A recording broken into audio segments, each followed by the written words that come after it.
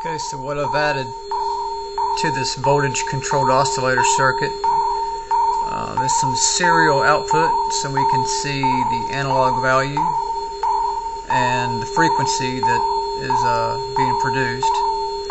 And I've got a voltage divider set up so that I'm getting half of a 5-volt supply. So with a 100 ohm pot, I can adjust the voltage from 0 to 2.56 volt. And I like the pinging sound. This is going to be used in a gradiometer, and there's a little vibrato in there too, which is pretty nice. So if I can get this screwdriver on this adjustable pot, I've got it set to its highest frequency, which is about 1 kilohertz, and it should go down to 30 hertz if there's no voltage at all. So I'll start turning this down. It's very hard to get this screwdriver on this potentiometer. It's not so hard with 2 hands, but with 1 hand. Alright, I'll start turning it down and the frequency should follow.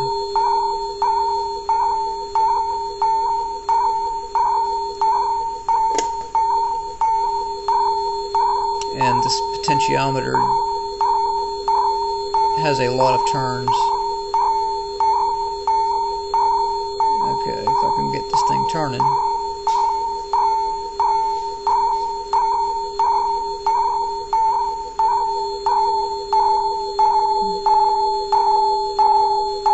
Already hearing a drop.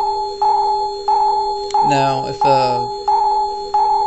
there was a bigger voltage drop, you would hear it. Very defined change in tone.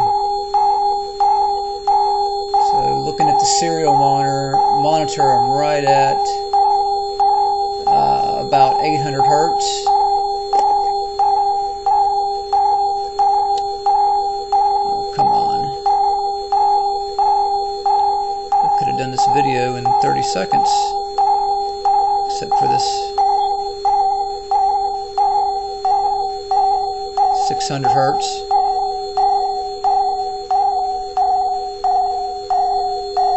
And I blew the other speaker with the LM386, so I've got this connected to a 5 1/4 inch 4 ohm speaker.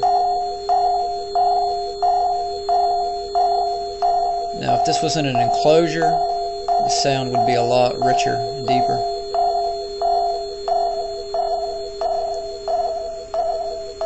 Okay, we're at about 650,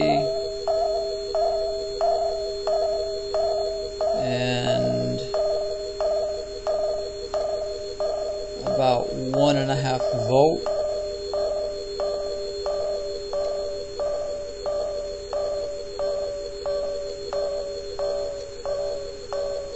Frequency is now about 525.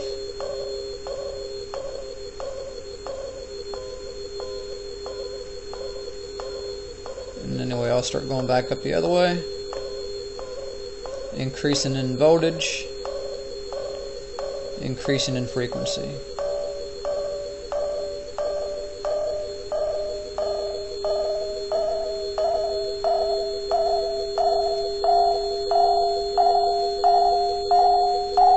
But the trim is so fine on this pot, you don't hear a very quick change in tone.